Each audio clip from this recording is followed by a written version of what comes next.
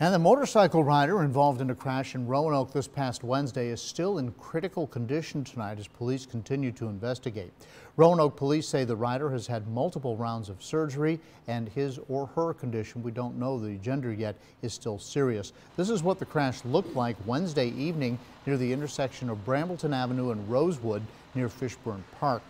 Police have blocked off that area this morning to continue investigating. No decision yet on whether anyone will face charges.